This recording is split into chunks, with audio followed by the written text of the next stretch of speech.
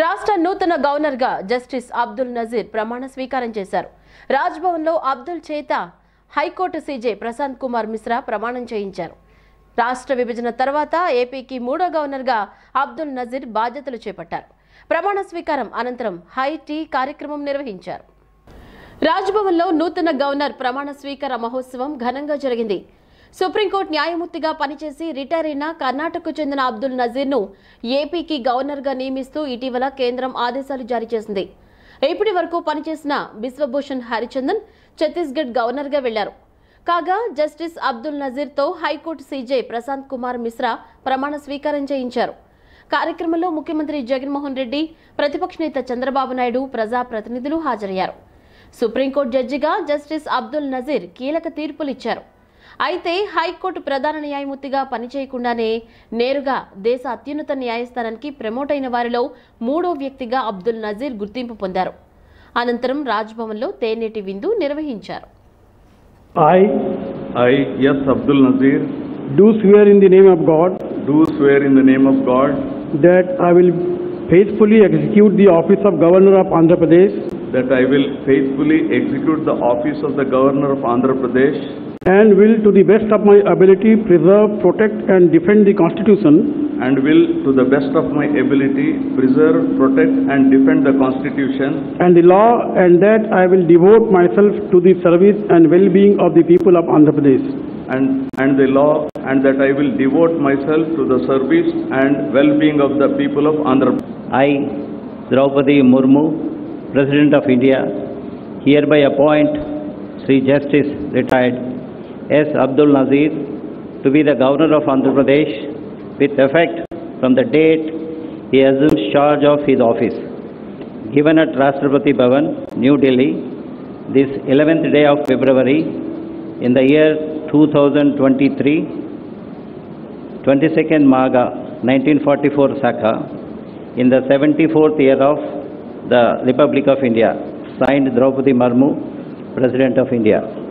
విద్యుత్ కొరత కారణంగా కరెంటు కోతలనే సమస్య ఉత్పన్నం కాకుండా ముందస్తు చర్యలు చేపట్టాలని సీఎం జగన్మోహన్ రెడ్డి అధికారులను ఆదేశించారు. బొగ్గు నిల్వల విషయంలో కూడా తగిన జాగ్రత్తలు తీసుకోవాలన్నారు. థర్మల్ కేంద్రాలకు బొగ్గు కొరత రాకుండా చూడాల్సిన బాధ్యత అధికారులపై ఉందన్నారు. వేసవిలో విద్యుత్ డిమాండ్, రైతులకు విద్యుత్ కనెక్షన్లు, నాణ్యమైన విద్యుత్ సరఫరా తదితర అంశాలపై సీఎం జగన్ అధికారులతో సమీక్ష నిర్వహించారు. రైతులు ఏ నెలలో దరఖాస్తు చేసుకుంటే అదే నెలలో విద్యుత్ కనెక్షన్లు మంజూరు చేయాలని సీఎం సూచించారు. విద్యుత్ కొరత కారణంగా కరెంటు కోతలనే సమస్య ఉత్పన్నం కాకుండా ముందస్తు చర్యలు చేపట్టాలని సీఎం జగన్మోహన్ రెడ్డి అధికారులను ఆదేశించారు. బొగ్గు నిల్వల విషయంలో కూడా తగిన జాగ్రత్తలు తీసుకోవాలన్నారు. థర్మల్ కేంద్రాలకు బొగ్గు కొరత రాకుండా చూడాల్సిన బాధ్యత అధికారులపై ఉందన్నారు. వేసవిలో విద్యుత్ డిమాండ్, రైతులకు విద్యుత్ కనెక్షన్లు, నాణ్యమైన విద్యుత్ సరఫరా తదితర అంశాలపై సీఎం జగన్ అధికారులతో సమీక్ష నిర్వహించారు. రైతులు ఏ నెలలో దరఖాస్తు చేసుకుంటే అదే నెలలో విద్యుత్ కనెక్షన్లు మంజూరు చేయాలని సీఎం సూచించారు. మార్చి 3-4 తేదీల్లో విశాఖపట్నంలో జరగనున్న ఏపీ గ్లోబల్ ఇన్వెస్టర్స్ సమ్మిట్ 2023 నేపథ్యంలో ఏపీ టూరిజం ఆధ్వర్యంలో ప్రచురించిన టేబుల్ గైడ్స్ ను సీఎం జగన్మోహన్ రెడ్డి ఆవిష్కరించారు. హ్యాండీక్రాఫ్ట్స్, టెంపుల్స్, బీచ్లు, soul space, A to Z table guide పై ప్రత్యేక పుస్తకాలను ఇంగ్లీష్, జర్మన్, స్పానిష్, చైనీస్ భాషల్లో టూరిజం శాఖ ప్రచురించింది. ఈ సందర్భంగా జగన్ మాట్లాడుతూ రానున్న రోజుల్లో ఏపీని టూరిజం డెస్టినేషన్ హబ్ గా తీర్చిదిద్దేందుకు అవసరమైన చర్యలు తీసుకోవాలని అధికారులను ఆదేశించారు. పలు శాఖల ఉన్నతాధికారులు పాల్గొన్నారు. మార్చి 3-4 తేదీల్లో విశాఖపట్నంలో జరగనున్న ఏపీ గ్లోబల్ ఇన్వెస్టర్స్ సమ్మిట్ 2023 నేపథ్యంలో ఏపీ టూరిజం ఆధ్వర్యంలో ప్రచురించిన టేబుల్ గైడ్స్ ను సీఎం జగన్మోహన్ రెడ్డి ఆవిష్కరించారు. హ్యాండీక్రాఫ్ట్స్, టెంపుల్స్, బీచ్లు, soul space, A to Z table guide పై ప్రత్యేక పుస్తకాలను ఇంగ్లీష్, జర్మన్, స్పానిష్, చైనీస్ భాషల్లో టూరిజం శాఖ ప్రచురించింది. ఈ సందర్భంగా జగన్ మాట్లాడుతూ రానున్న రోజుల్లో ఏపీని టూరిజం డెస్టినేషన్ హబ్ గా తీర్చిదిద్దేందుకు అవసరమైన చర్యలు తీసుకోవాలని అధికారులను ఆదేశించారు. పలు శాఖల ఉన్నతాధికారులు పాల్గొన్నారు. వివేక హత్య కేసులో అవినాష్ రెడ్డికి సంబంధం లేదని వైసీపీ ప్రధాన కార్యదర్శి సజ్జల రామకృష్ణారెడ్డి అన్నారు. ఆయనకు సంబంధం ఉన్నట్లు ఎలాంటి ఆధారాలు లేవన్నారు. బీకెట్ రవి, ఆదినారాయణ రెడ్డికి సంబంధాలు ఉన్నట్లు ఆధారాలు ఉన్నాయని సజ్జల పేర్కొన్నారు.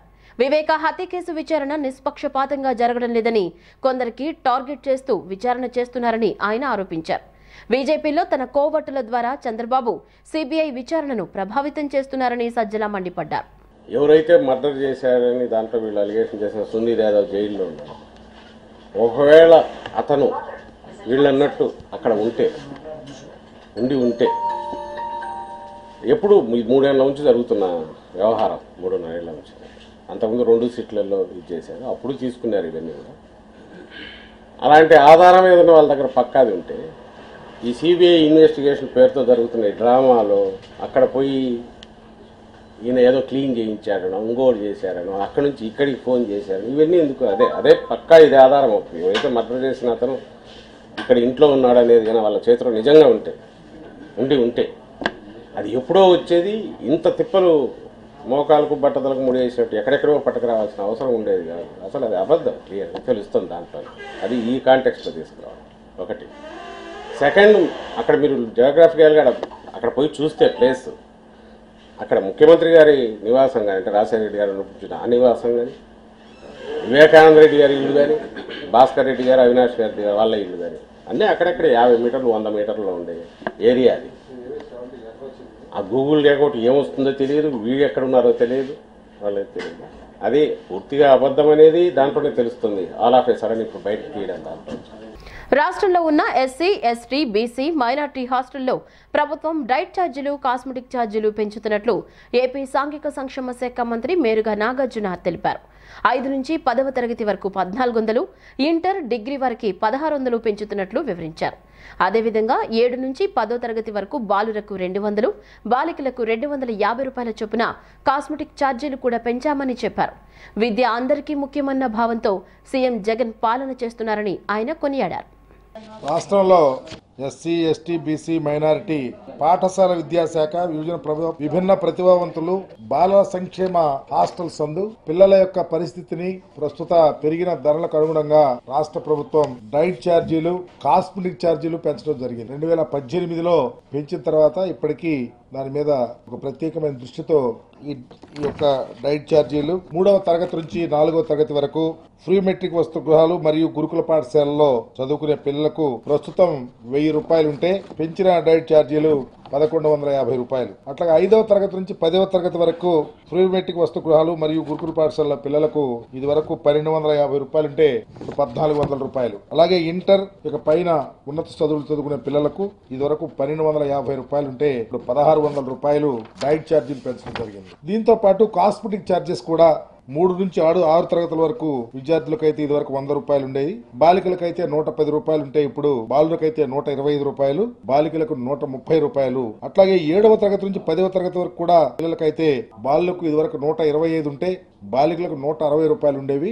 ఇప్పుడు బాలులకైతే 200 రూపాయలు, బాలికలకు 250 రూపాయలు పెంచడం జరిగింది. అలాగే హెయిర్ కటింగ్ చేసుకోవడానికి 3వ తరగతి 50 తరగతుల వరకు ఇదివరకు 30 రూపాయలు ఉంటే ఇప్పుడు 50 రూపాయలు పెంచడం జరిగింది. ప్రభుత్వం అనేక సంక్షేమ పథకాలు పర్టికులర్ గా ఎస్సీ, ఎస్టీ, బీసీ, మైనారిటీలకు అంతా ఉంటే చదువుకి ఒక ప్రత్యేకమైనటువంటి ఇంపార్టెంట్ ఇస్తూ కోట్ల రూపాయలు ఖర్చు చేస్తా ఉంటే దానిలో భాగంగా పిల్లలు చదువుకునే పిల్లలకు హాస్టల్స్ లో, రెసిడెన్షియల్ స్కూల్స్ లో ఉన్న వారికి ఈ యొక్క డైట్ ఛార్జెస్ ఎన్హాన్స్ చేయడం అనేది చాలా ఉపయోగకరమైనదిగా భావిస్తా ఉన్నాం. చంద్రబాబును పిచ్చాసుపత్రికి తరలించాల్సిన అవసరం ఉందని గుడివాడ ఎమ్మెల్యే కొడాలి నాని ఫైర్ అయ్యారు. గన్నవరం ప్రజలను భయభ్రాంతులకు గురిచేసే విధంగా చంద్రబాబు మాట్లాడుతున్నాడని, అతని ఛాలెంజ్లకు భయపడేవారు ఎవరూ లేరన్నారు. ముందు ఎమ్మెల్యే పదవికి రాజీనామా చేసి తర్వాత ఛాలెంజ్లు చేయాలని డిమాండ్ చేశారు. చంద్రబాబుకు బాలకృష్ణ పూనినట్లున్నాడంటూ ఎద్దేవా చేశారు. చంద్రబాబు నాయుడు ఒక శాసనసభ్యుడిగా గెలిచి 14 సంవత్సరాలు ముఖ్యమంత్రిగా, ఇప్పటికీ 14 సంవత్సరాలు ప్రతిపక్ష నాయకుడిగా ఈ రాష్ట్రంలో ఉంటూ శాసనసభ్యుడిగా గెలిచినప్పుడు అసెంబ్లీకి వచ్చి ప్రమాణం చేశాడు రాజ్యాంగాన్ని అనుసరించి పనిచేస్తానని చెప్పి. ప్రతిపక్ష నాయకుడిగా క్యాబినెట్ ర్యాంక్ తీసుకున్న రోజు రాజ్యాంగాన్ని అనుసరించి ఈ రాష్ట్ర ప్రజల సమస్యల మీద పోరాటం చేస్తానని చెప్పి ప్రమాణం చేశాడు. ఈ రాజ్యాంగం ఈ భారతదేశంలో ఉండగా ఒక ముఖ్యమంత్రి, ఒక రాజ్యాంగ వ్యవస్థను నడిపేటువంటి ముఖ్యమంత్రి, ఒక రాజ్యాంగ వ్యవస్థలో పనిచేస్తున్నటువంటి ప్రతిపక్ష నాయకుడు, పోలీసులు లేకుండా, బ్లాక్ హ్యాట్స్ గన్మెన్స్ లేకుండా సీఎంకు ఉన్నటువంటి సెక్యూరిటీ అంతా వదిలేసి వీళ్ళిద్దరూ ముసుకేసుకుని ప్లేసులు చెప్పుకుని ఎక్కడన్నా కొట్టుకోవటం ఇది భారతదేశంలో సాధ్యం వద్దా? ఇటువంటి వాడిని ఏమనాలి? ఒకవేళ పిచ్చెక్కి తిరుగుతున్నాడంటే మెంటల్ హాస్పిటల్లో చేర్చాలి. ఇతను ఛాలెంజ్ చేయగానే జగన్మోహన్ రెడ్డి గారు కూడా వచ్చేస్తాడా? సరే, ఆడు బ్రెయిన్లెస్ కిడ్ లోకేష్ తిరుగుతా వాడు మాట్లాడుతున్నాడు, జగన్మోహన్ రెడ్డి నీకు ఛాలెంజ్, నువ్వు రా దమ్ముంటే కొట్టుకుందాం తిట్టుకుందాం అంటే ఆడేదో పిల్లడు, ఆడి బ్రెయిన్లెస్ కిడ్, బ్రెయిన్ లేకుండా పుట్టాడు, ఆడికి రాజ్యాంగం గురించి తెలియదు, ఎప్పుడు వార్డు కౌన్సిలర్ గానో లేకపోతే వార్డు మెంబర్ కూడా గెలవలేదు, ఆడేదో ఊహించుకుని ఆడి బాబుని చూసి ఊహించుకుని ఆ వచ్చేటువంటి పోకోడి బ్యాచ్ని చూసి ఆడేదో పిచ్చివాడు అవుతున్నాడు పిచ్చివాడు అనుకుంటే వాడి బాబు వీడికి కూడా ఎక్కించినట్టున్నాడు, వాడి పిచ్చి వీడు వాళ్ళ గన్నవరం వెళ్ళి ఓపెన్ ఛాలెంజ్ అంట, మీరు రండి కొట్టుకుందాం అన్నాడు. నేను చంద్రబాబు నాయుడు ఒకటే కోరుతున్నా, ముందు నీ శాసనసభ్యత్వానికి రాజీనామా చెయ్యి, తర్వాత నీ ప్రతిపక్ష హోదా పోతుంది ఆటోమేటిక్ గా, శాసనసభ్యుకి రాజీనామా చేస్తే దానికి కూడా చేసేయి, నీకున్నటువంటి బ్లాక్ క్యాట్ ని నాకు అవసరం లేదు, నాకు ఎటువంటి సెక్యూరిటీ అవసరం లేదు, నేనే పెద్ద తురుంగాన్ని కత్తిరాందాసుని, నేనే పోటుగాడిని, ఎవడొచ్చిన ఎదురు నా ముందు నిలబడలేడు కాబట్టి వాళ్ళు నాకు అవసరం లేదని చెప్పి కేంద్రానికి ఒక లేఖ రాయమని చెప్పండి. జగన్మోహన్ రెడ్డి గారు అయితే రాజ్యాంగాన్ని నమ్ముకుని ప్రజాస్వామ్యాన్ని నమ్ముకుని దేవుణ్ణి నమ్ముకుని ఆయన అధికారంలోకి వచ్చి రాష్ట్ర ప్రజల కోసం పనిచేస్తున్నాడు. ఆయన ఇటువంటి పిచ్చి ఛాలెంజ్లకి స్పందించడు, గన్నవరం వెళ్ళి స్పందించావు కాబట్టి నేనో వంశీనో మాకున్నటువంటి సెక్యూరిటీని వదిలేసి అదేవిధంగా మాకు వచ్చినటువంటి రాజ్యాంగం ప్రకారం వచ్చినటువంటి శాసనసభ సభ్యత్వాలను కూడా రాజీనామా చేసేసి మనం బయటికి చూస్తే మళ్ళీ పోలీసు వాళ్ళు నిన్న ఇంట్లో మమ్మల్ని మా ఇంట్లో అరెస్ట్ చేసి ఇంట్లో కూర్చోబెడతారు, ఉపయోగం లేదు. మీ తమ్ముడు పశువుల డాక్టర్ అని చెబుతున్నావు కదా, ఆయనకి ఫోన్ చేసి వంశీ నేను పలానా నల్లమల ఫారెస్ట్ లో ఉంటాను, నా జనాన్ని వేసుకుని నువ్వు నీ నాని వస్తాడు ఎవడొస్తాడు మీరు రండి అని చెప్పు, లేదా ఆ పక్క బందర్ సముద్రంలో పోదాం, ఒక 20 కిలోమీటర్లు వెళ్తే అంతా కూడా ఇక భారతదేశానికి సంబంధం ఉంటుంది, అదంతా అంతర్జాతీయ దీంట్లో పోతాయి, అక్కడ పడవల్లో వెళ్ళి కొట్టుకుందాం. గన్నవరం ఘటనలో ధ్వంసమైన టీడీపీ కార్యాలయాన్ని ఆ పార్టీ నేత నారా చంద్రబాబు నాయుడు పరిశీలించారు. పార్టీ నేత దొంతు చిన్న కుటుంబ సభ్యులను పరామర్శించి వివరాలు అడిగి తెలుసుకున్నారు. అల్లర్లలో దగ్ధమైన వాహనాలను కూడా పరిశీలించారు. చంద్రబాబు పర్యటన నేపథ్యంలో పట్టణంలో విస్తృత పోలీస్ బందోబస్తు ఏర్పాటు చేశారు. ఎటువంటి అవాంఛనీయ సంఘటనలు జరగకుండా పోలీస్ ఉన్నతాధికారులు చర్యలు తీసుకున్నారు. గన్నవరం ఘటనలో ధ్వంసమైన టీడీపీ కార్యాలయాన్ని ఆ పార్టీ అధినేత నారా చంద్రబాబు నాయుడు పరిశీలించారు. పార్టీ నేత దొంత చిన్న కుటుంబ సభ్యులను పరామర్శించి వివరాలు అడిగి తెలుసుకున్నారు. అల్లర్లో దగ్ధమైన వాహనాలను కూడా పరిశీలించారు. చంద్రబాబు పర్యటన నేపథ్యంలో పట్టణంలో విస్తృత పోలీస్ బందోబస్తు ఏర్పాటు చేశారు. ఎటువంటి అవాంఛనీయ సంఘటనలు జరగకుండా పోలీస్ ఉన్నతాధికారులు చర్యలు తీసుకున్నారు. గన్నవరంను మరో పులివెందులుగా మారుస్తున్నారని టీడీపీ అధినేత నారా చంద్రబాబు నాయుడు ఫైర్ అయ్యారు. రాష్ట్రంలో అవినీతి సైకో పాలన పోవాలన్నారు. బెదిరిస్తే పారిపోతామనుకుంటున్నారేమో, పోరాడుతూనే ఉంటామని ఆయన హెచ్చరించారు. ఎన్ని వేల మంది వస్తారో రండి అంటూ సవాల్ విసిరారు. పోలీసులతో తప్పుడు పనులు చేయిస్తున్నారని మండిపడ్డారు. జగన్ను నమ్ముకున్న వాళ్లంతా జైలుకు పోతారని చంద్రబాబు ఆగ్రహం వ్యక్తం చేశారు. కేసులు పెట్టాం, ఇంతవరకు పోలీసులు వచ్చి ఇన్వెస్టిగేషన్ కూడా చేయలేని సిగ్గుమాల వ్యవస్థ రాష్ట్రంలో ఉంది. ఎవరిని అరెస్ట్ చేశారు చెప్పండి, time to time white paper ఇవ్వండి. నేను ఆ మాట చెప్పాను, బాధితుల మేమే, దాడులు మా మీదనే, ఆఫీసు మాది, మా ఆఫీసు మీదనే దాడి, కార్లు మావే, మా కార్లే ధ్వంసం, కడాన మమ్మల్నే పట్టకపోయి ఏకపక్షంగా రాత్రంతా తిప్పి పోలీస్ టార్చర్ గురి చేసి తర్వాత మమ్మల్ని జైలుకు పంపించారు. మీ ఇష్టం ఏమైనా చేయొచ్చు, దాన్ని సమర్థిస్తూ మళ్ళా ఎస్పీ స్టేట్మెంట్ ఇస్తాడు. నేను అడుగుతున్నా మిమ్మల్ని అందరినీ, రేపు నేను వస్తానే ఒక ఎంక్వైరీ చేసి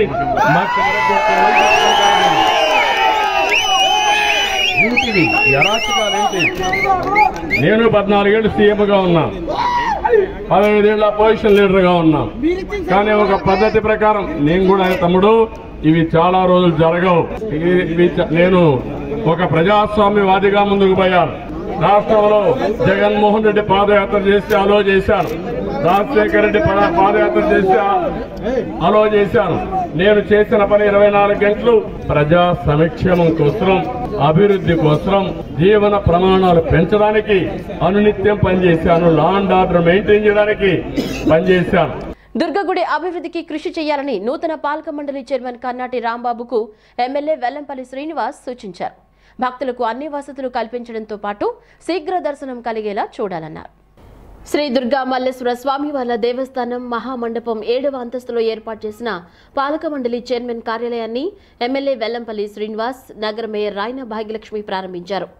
ఈ సందర్భంగా చైర్మన్ కర్నాటి రాంబాబు పూర్తి స్థాయి బాధ్యతలను స్వీకరించారు. పలువురు వైసీపీ నాయకులు ఆయనకు అభినందనలు తెలియజేశారు. అనంతరం ఎమ్మెల్యే వెల్లంపల్లి శ్రీనివాస్, మేయర్ భాగ్యలక్ష్మి మాట్లాడుతూ బడుగు బలహీన వర్గాలకు రాజ్యాధికారం దిశగా సీఎం జగన్ పరిపాలన ఉందని చెప్పారు. సీఎం జగన్ దుర్గగుడి అభివృద్ధికి 70 కోట్లు మంజూరు చేశారని గుర్తు చేశారు. దేవాలయ అభివృద్ధికి కృషి చేయడంతో పాటు భక్తులందరికీ అన్ని వసతులు కల్పించాలని సూచించారు. కొన్ని మీడియా సంస్థలు దేవాలయ ప్రతిష్టను దెబ్బతీసే విధంగా ప్రవర్తిస్తున్నారని మండిపడ్డారు. చైర్మన్ రాంబాబు మాట్లాడుతూ దుర్గగుడి అభివృద్ధికి తన వంతు సహకారం అందిస్తామని తెలిపారు. ఈరోజు శ్రీ దుర్గా మల్లేశ్వర స్వామి దేవస్థానం యొక్క చైర్మన్ గారు కార్యాలయంలో ఈరోజు వారి ఆఫీసు ప్రారంభించడం జరిగింది. సంతోషమైన వార్త. ఈరోజు రాంబాబుకి చైర్మన్గా జగన్మోహన్ రెడ్డి గారి అవకాశం కల్పించడం, వారికి యొక్క కార్యాలయాన్ని ప్రారంభించడం. గతంలో ఇదే దేవాలయానికి మా పైలా సోమినాయుడు గారు నగరాల సమాజ వర్గం బీసీ సంబంధించి గౌరవ ముఖ్యమంత్రి గారు వారికి అవకాశం కల్పించారు. ఈరోజు కర్నాటక రాంబాబు గారు కూడా బీసీ వర్గానికి చెందిన వ్యక్తి. ఎందుకంటే బీసీలకి ప్రాధాన్యత ఇస్తారనే సంగతి మనందరూ కూడా తెలిసిమే. బీసీ కావచ్చు, ఎస్సీ కావచ్చు, ఎస్టీలు కావచ్చు, అందరికీ కూడా అన్ని వర్గాలని కూడా చక్కగా పైకి తీసుకొచ్చే విధంగా ఊరికే ఇంతకుముందు గతంలో మాటలు మాత్రం చెప్పేవాళ్ళు, ఈరోజు చేతలతో చూపెట్టే వ్యక్తి మన జగన్మోహన్ రెడ్డి గారు అని చెప్పిన కూడా మీ అందరికీ కూడా తెలియపరచుకోండి. తప్పకుండా ఈ నూతన పాలక మండలి ద్వారా గౌరవ ముఖ్యమంత్రి గారు ఏదైతే 70 కోట్ల రూపాయల నిధులు విడుదల చేశారో వాటన్నింటినీ కూడా అభివృద్ధి చేసుకునే విధంగా, ఎందుకంటే మంచి అవకాశం వచ్చింది ఈరోజు పాలక మండలి సభ్యులకి. గతంలో ఏ ప్రభుత్వం కానీ ఏ ముఖ్యమంత్రి చేయలేని విధంగా 70 కోట్ల రూపాయలు దేవాలయ అభివృద్ధి కోసం అని చెప్పని గౌరవ ముఖ్యమంత్రి గారు డబ్బులు రిలీజ్ చేసి వాటికి అన్ని కూడా నిర్మాణాలకు అన్ని కూడా రెడీ అవ్వడం జరిగింది. తప్పకుండా వీళ్ళ ఆధ్వర్యంలో వీళ్ళ టెన్యూర్లోనే వాటిని ప్రారంభోత్సవం కూడా జరుగుతాయి. ఈ యొక్క దేవాలయ యొక్క రూపురేఖలన్నీ మార్చే విధంగా వచ్చిన భక్తులందరికీ కూడా అన్ని సౌకర్యాలతో అమ్మవారి యొక్క దర్శనం కూడా జరిగే విధంగా కూడా వీళ్ళు చర్యలు తీసుకుంటారని చెప్పి కూడా తెలియపరచుకున్నాను. కర్నాటక రాంబాబు గారిని ఎంపిక అవ్వడం జరిగింది. అలాగే మనకి 14 నెంబర్లు మనకి గుడి నెంబర్లు కూడా ఏర్పాటు చేయడం జరిగింది. ఈ రోజు రాంబాబు గారు తన ఛాంబర్ ని ఓపెనింగ్ చేయటం, ఈ కార్యక్రమానికి మన మాజీ మంత్రివర్యులు, శాసనసభ్యులు, మన వెల్లంపల్లి శ్రీనివాసరావు గారు, అలాగే డిప్యూటీ మేయర్స్, అలాగే పలు కార్పొరేటర్లు రావడం జరిగింది. అలాగే పాలక మండలి సభ్యులందరికీ అమ్మవారికి ఎంతో సేవ చేసుకునే అదృష్టం దొరికింది. వాళ్ళందరూ చాలా చక్కగా అమ్మవారి సేవ చేస్తూ మనకి రాబోయే దసరా నవరాత్రులు గాని, భవానీ దీక్షలు గాని చాలా చక్కగా ప్రజలకి ఎంతో వాళ్ళు ప్రశాంతంగా వచ్చి అమ్మవారి దర్శనం చేసుకుని వెళ్లే విధంగా అన్ని సౌకర్యాలు కల్పించాలి. నిత్య దర్శనాలకు వచ్చే వాళ్ళకి చక్కని అమ్మవారి దర్శనం కల్పించాలని కోరుకుంటున్నాము. అలాగే అమ్మవారి గుళ్ళో ఏదైనా అవకతవకలు జరిగినా ఇక పైన చైర్మన్ గా రాంబాబు గారు గాని నెంబర్లు గాని పూర్తి స్థాయిలో వాళ్ళు ప్రతిదీ పరిశీలిస్తారు. అలాంటి అవకాశాలు ఉండవు. దయచేసి వెల్లంపల్లి శ్రీనివాసరావు గారి మీద డైలీ ఏదో ఒకటి రాస్తున్నారు. ఇంత దేవాదాయ శాఖ మినిస్టర్ గా ఉంటూ ఒకసారి మీరు పరిశీలిస్తే విజయవాడ నగరంలోన మాత్రమే, పశ్చిమ నియోజకవర్గంలో మాత్రమే ప్రతి గుడికి పునర్నిర్మించి ప్రతి గుడికి పునర్వైభవం వచ్చే విధంగా ఈ రోజు ప్రతి ఒక్క గుడిని ఆయన డెవలప్ చేయడం జరిగింది. ఏ ఒక్క విషయంలోన ఆయన ఏలెత్తి చూపించే అవకాశం ఏ ఒక్కరికి లేకుండా ఆయన 2.5 ఏళ్ల కాలంలో చాలా చక్కగా దేవాదాయ శాఖని ఆయన పరిపాలించడం జరిగింది. కానీ కొన్ని మీడియాలు చాలా దుర్భాషలు రాయటము, ఏదో అవకతవకలు జరిగిపోతున్నాయి ఎమ్మెల్యే గారి ఆధ్వర్యంలో రాయటం అన్నది మేము ఖండిస్తున్నాము. దుర్గా మల్లేశ్వర దేవస్థానం అమ్మవారి ఆలయంలో చైర్మన్ కార్యాలయాన్ని, నా కార్యాలయాన్ని ప్రారంభించడం జరిగింది.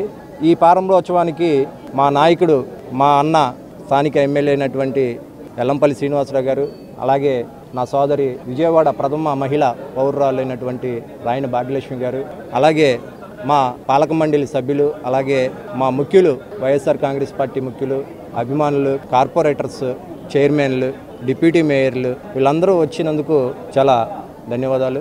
ముఖ్యంగా అమ్మవారి దేవస్థానంలో జరుగుతున్నటువంటి కార్యక్రమాలు కానీ, అలాగే అభివృద్ధి కానీ అన్నీ కూడా ఇంకా మునుముందు ప్రజలకి, భక్తులకి అన్ని సౌకర్యాలు చేసే విధంగా అందరికీ అనుగుణంగా ఈ పాలక మండలి పనిచేస్తుందని చెప్పి మనం అందరం కూడా తెలుసుకోవాలి. రానున్న రోజుల్లో భక్తులు మనోభావాలు ఇంకా ఏమీ ఇబ్బంది లేకుండా జరుగుతున్నటువంటి విషయాలన్నింటిని కూడా పరిశీలించి ప్రతి దాని మీద కూడా చర్య తీసుకోవడం జరుగుతుంది. ఇప్పుడు వరకు అధికారుల పరిపాలన అనేది మా పాలక మండలి లాస్ట్ టైం సోమినాయుడు గారు చేసినప్పుడు అప్పటి నుంచి ఇప్పటి వరకు 1 సంవత్సర కాలం వ్యవధిలో అధికారుల పరిపాలన అనేది జరిగింది. ఇప్పటి నుంచి మా పాలక మండలి పరిపాలన జరుగుతుంది. ఆ పాలక మండలిలో జరుగుతున్నటువంటి విషయాలన్నీ కూడా ఇంకా ఇతరత్ర ఏమైనా ఉన్నా కానీ అవన్నీ కూడా మేము దృష్టి పెట్టి భక్తులకి పెద్దపీట వేయటానికే మేము పాలక మండలి పనిచేస్తుంది. ఈ రోజున మేము ముఖ్యంగా జగన్మోహన్ రెడ్డి గారికి ధన్యవాదాలు తెలియజేసుకుంటున్నాం. బులెటిన్లో షార్ట్ బ్రేక్.